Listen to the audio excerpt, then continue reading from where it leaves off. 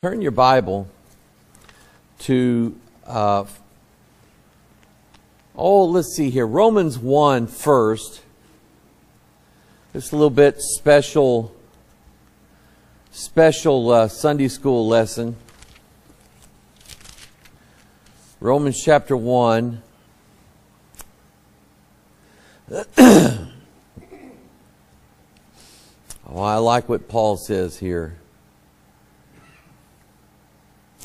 Yeah, Romans chapter 1, we'll start in verse 1. Paul, a servant of Jesus Christ, called to be an apostle, separated unto the gospel of God, which he had promised afore by his prophets in the Holy Scriptures, concerning his Son, Jesus Christ, our Lord, which was made of the seed of David according to the flesh, and declared to be the Son of God with power according to the Spirit of holiness, by the resurrection from the dead, by whom we have received grace and apostleship for obedience to the faith among all nations, for his name, among whom are ye also the called. Where else do you find that phrase, the called? Does anybody know? Anybody recollect? Now I can't remember. Who are the called according to his purpose. All things work together for good to them who love the Lord and are the called according to his purpose, is what it says. We always say it, all things work together for good to them who love the Lord and are called to. We always leave out the, but it's a very, very directed statement. It's to everybody who are the called, in the group the called. So verse 6 again, among whom are ye also the called of Jesus Christ. To all that be in Rome, beloved of God, called to be saints, grace to you and peace from God our Father and the Lord Jesus Christ. Let's see here, for I am... In verse 16, skip on down there, then we'll go someplace else here in a little bit. Paul said, for I'm not ashamed of the gospel of Christ, for it is the power of God unto salvation to everyone that believeth, to the Jew first, and also to the Greek. Why is it to the Jew first? Why does it go to them first? They are. Somebody else?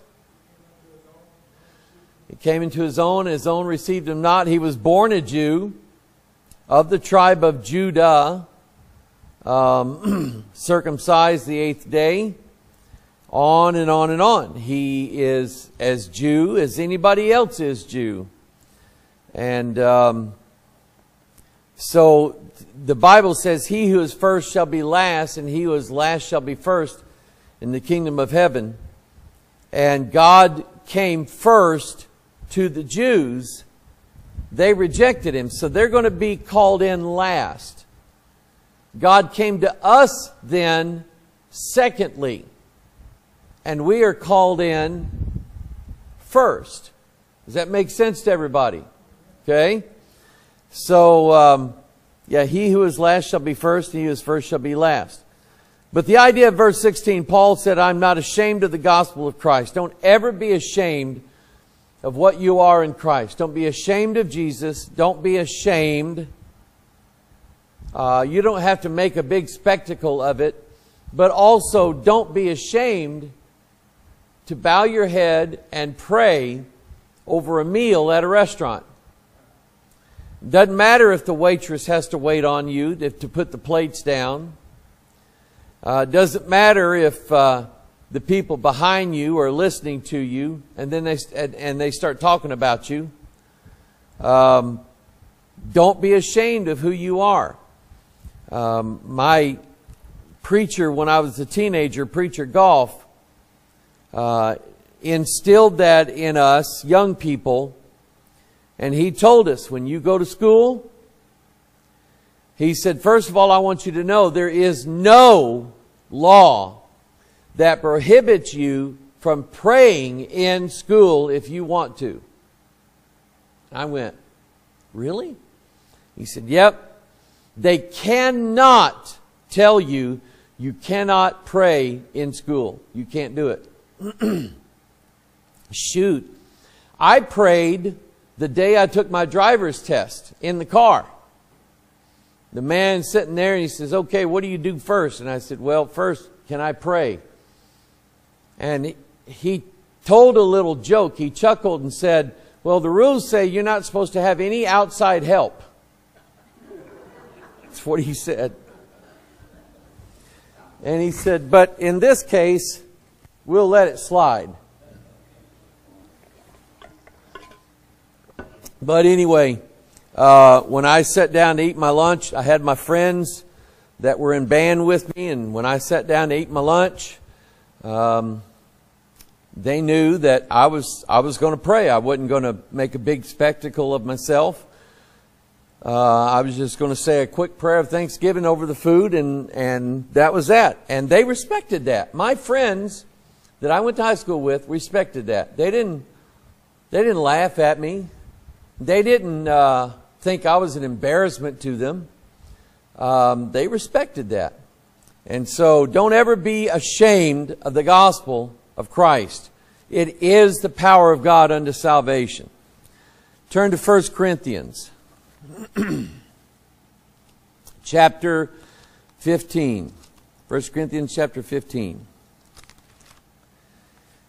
Here is everything that happens in the four Gospels, the Reader's Digest version.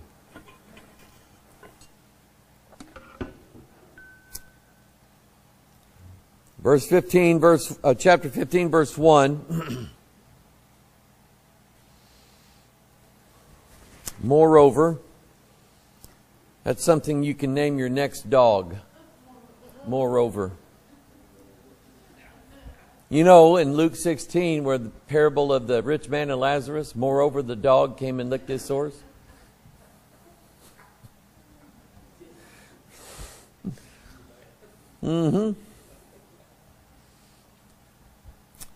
Moreover, brethren, I declare unto you the gospel, which I preached unto you, which also ye have received, and wherein you stand, by which also ye are saved, if.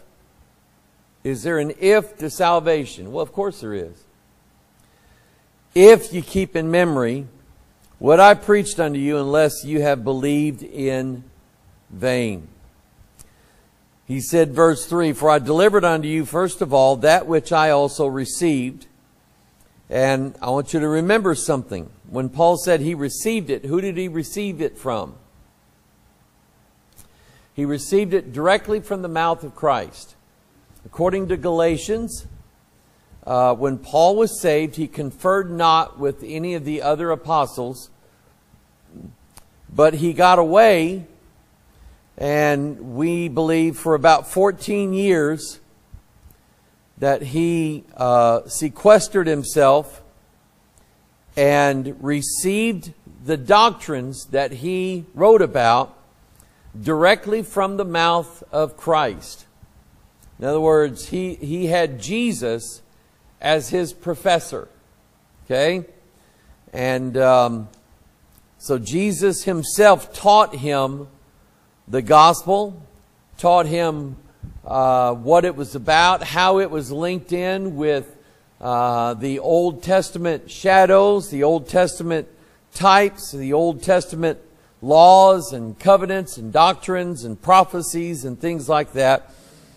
Paul had a pretty good idea that when he read the Old Testament, he could show you what each character was, how each character was a type of Christ, or how each character was a type of the Antichrist, or how a woman character is going to be either the glorious church or it's going to be a harlot church.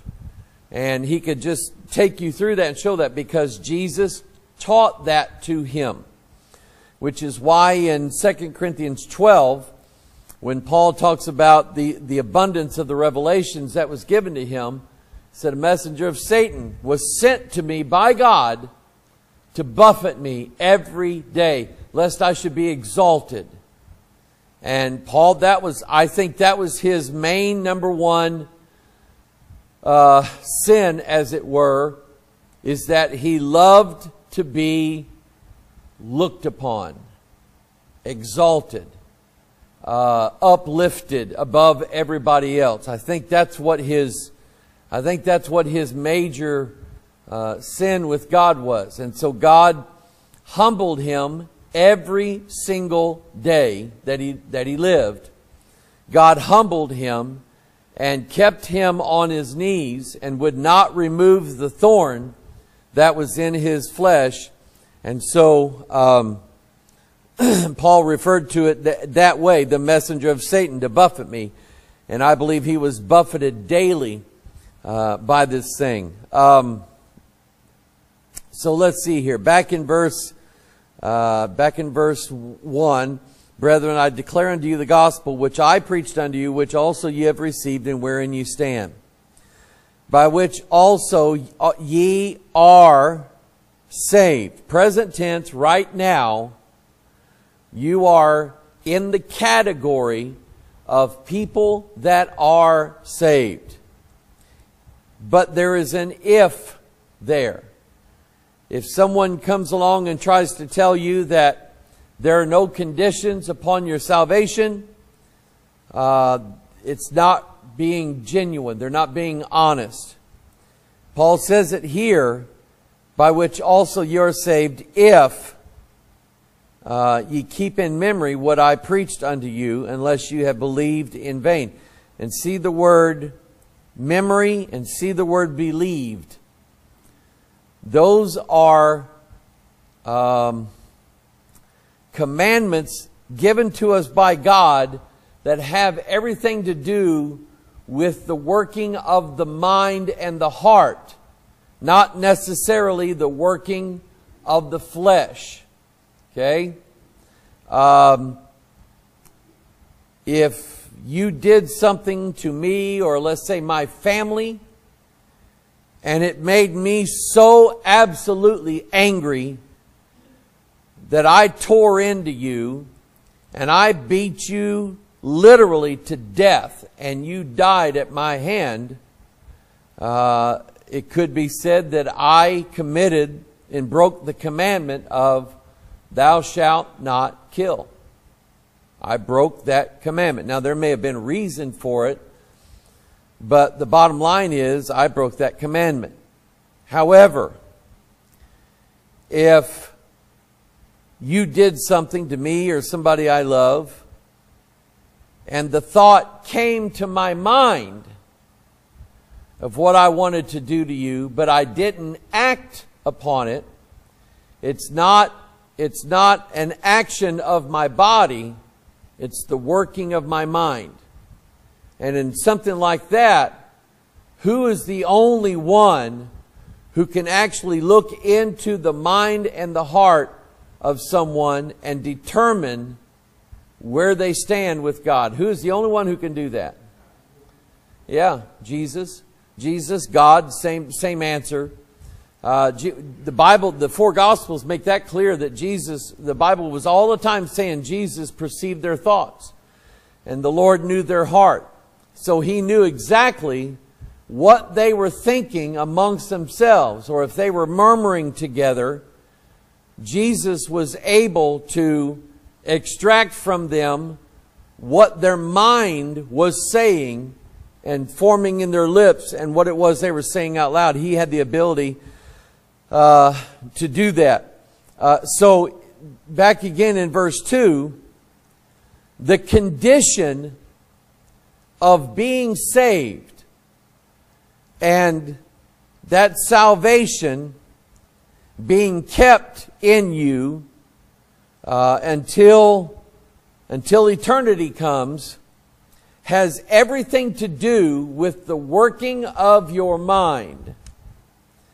Have you ever known someone who maybe years ago They said they believed in God. They believed in Christ. They believed in the gospel. But something happened. And over time, that belief became vanity. It just blew away with the wind. And that person is 1,000 miles away from the gospel right now. How many of you know somebody like that or have known somebody like that? There was a man like that. In fact, there were several that were like that. One of them was one of my Sunday school teachers here, who I really looked up to. And I remember as a young man sitting back there, I'd say back close to where Sister Betty's sitting. And he would help take up the offering on Sunday morning. And I remember the pastor asked the question, and he may have done this on purpose. But the pastor asked the question, something along the lines of, if Jesus were to return today, how many of you are ready to go? Say amen and raise your hand. Hands go up all over the building. Amens everywhere. And I just happened to turn around and looked to my Sunday school teacher. He didn't say amen. He didn't raise his hand. And I thought that was strange. I did. What in the world? And probably not too long after that, he quit coming. And to my knowledge, he's not ever come back yet. I think he's still alive. I've not heard anything about his passing. I think he's still alive. But that kind of puzzled me as a young boy, watching this man who I revered and looked up to as a good Christian example, but him not saying that he was ready to meet Jesus if he were to appear in the air in that day. And what had happened was, what I guess was happening was, there was a battle in his mind and in his heart over the gospel. And apparently he decided one day that what he wanted to do with his life did not include church living, Bible reading, teaching a boys' Sunday school class. Apparently his future had none of that in it. So he just gave up and quit. That's bothered me for a long time now. Let's move on. Verse 3. For I delivered unto you first of all that which I also received, how that Christ died for our sins according to what? The Scriptures. Oh, you should have heard what I heard this week.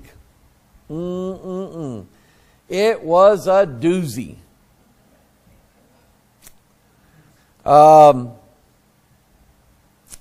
Let's see here. I'm trying to remember the context of it. Oh, yeah. There's a man by the name of Perry Stone. He has a TV show, his own TV show on Trinity Broadcasting Network. How many of you have ever heard of him? Okay. A few years ago, he was doing a sit-down meeting with his father, not Fred. I was thinking Fred Flintstone. He was doing a meeting. He's sitting down talking with his dad. And his dad was relaying the story that he had told Perry all of his life about how he was called to preach. And he said that one night he went to sleep, and in a vision that he had during his sleep, he awakened and he was in this cabin, this log cabin that his father and grandfather built. And he said he got up and he walked over like in the living room area, and all of a sudden this right arm came right through the wall and reached out and touched Perry Stone's dad on the forehead, and he passed out.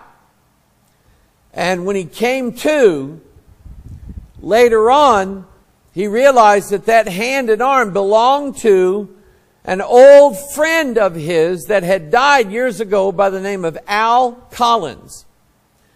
And he said, there stands Al Collins. And he said, now Al Collins is dead, but it was the spirit man of Al Collins. And he's standing there telling me, he's saying, God has called you to preach. God has sent me to tell you that you have been called and chosen to preach the gospel. You have been called to preach. He kept saying that over and over again. And he said that at one point, he was in heaven, and he was in this great big library full of books. And he said it was the books written of all the sermons and the messages and the sayings and the acts of Jesus that didn't make it into the Bible. Now, folks, this is dangerous, because people will believe that stuff. And he made the statement. He said a lot of times, he said, if you've got an anointed preacher of God, a lot of times he'll be preaching, and he said, I mean, you can tell that what he's saying has got anointing all over it, but you can't really place it in the Bible. He said it's because it didn't come from the Bible. It came out of this library of books of things that Jesus said that man doesn't know about, and the Holy Ghost is bringing those things to his preachers, and they're preaching it on earth right now. And I went, my, that's dangerous. You know what that is? If any man preach any other gospel, let him be accursed. If it's not in the Bible, it ain't worth preaching. If it is not in the written Word of God, it is not worth repeating.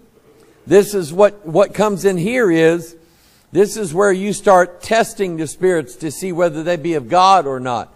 And the only way to do that is to check to see if it's written in Scripture somewhere. If it's written in the Scriptures, you're fine. If it isn't, you better watch out, because you've just added something to the Word of God. Now, verse 3 again, for I delivered unto you first of all that which I also received, how that Christ died for our sins. How do we know this? According to the Scriptures. Everything that the Scripture writes concerning what happened to Jesus on that day is right here in the Word of God. It's either in Matthew, Mark, Luke, or John, or possibly part of it in the book of Acts. It's in one of those places or a couple of those places. Verse 4, and that he was buried, and that he rose again the third day, according to the Scriptures. And that he was seen of Cephas, then of the 12. After that, he was seen of above 500 brethren at once. In other words, there must have been a gathering of God's saints during the interim time, the 40 days between the end of his crucifixion and the day that he ascended into heaven. He was seen of above 500 brethren all at once. I like it. Of whom the greater part remain unto this present, but some are fallen asleep. After that, he was seen of James, then of all the apostles. And last of all, he was seen of me also, as of one born out of due time. Let me ask you this. When did Jesus see Paul? Huh? On the road to Damascus. Who agrees with that? I do. Anybody else agree with it? Yeah, now that I do, yeah. We don't really have any record of any time prior to the road. And you might say, well, Jesus was already dead, buried, resurrected, and had already ascended up into heaven. And so that it would have been impossible. No, it apparently wasn't impossible, because we know and we believe, according to what Paul tells us, that he actually did see Jesus, the Jesus, appear to him, both appear to him and call him. He was chosen by God himself to be an apostle and to preach the gospel. And boy, what a change for Paul's life. Instantly, just like that. Just like that. The Apostle Paul has gone from someone who is on his way to arrest Christians, bringing them back to Jerusalem so that they could be tried, convicted, and killed for the sin of believing in Jesus Christ. Now, I love my religion. I love the God of that religion. I love the Savior of that religion. And I love the words of that religion, the Bible. I love them all. We don't think much, or I don't think much about being persecuted for it. Because I think, why should I be? I'm not hurting anybody. I'm not damaging somebody's mind. I'm definitely not brainwashing people. I'm not doing that. So why is it, or why would it be, that because I preach the gospel, that for some reason I'm a danger to society? Why would I be considered that way? Anybody know? Anybody want to take a guess?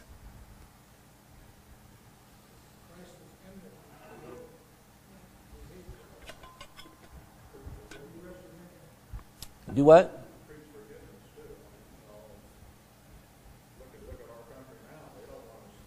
No. Dave. Freedom? Oh, that's right. Yeah. Kim Jong-un,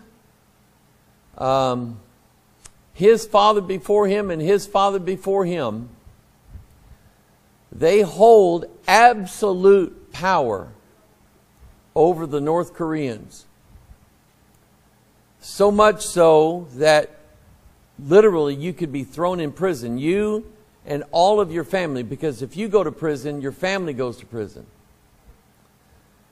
You could be thrown in prison for not having thoughts toward Kim Jong-un that are favorable to him.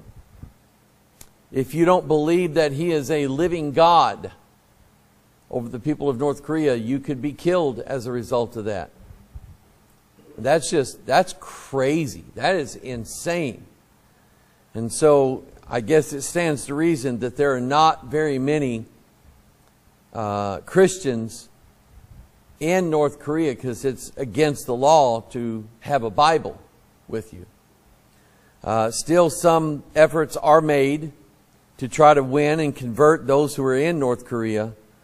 But the bottom line is they hate it so bad that they don't want anybody knowing who Christ is, because in the Bible they will find out the truth.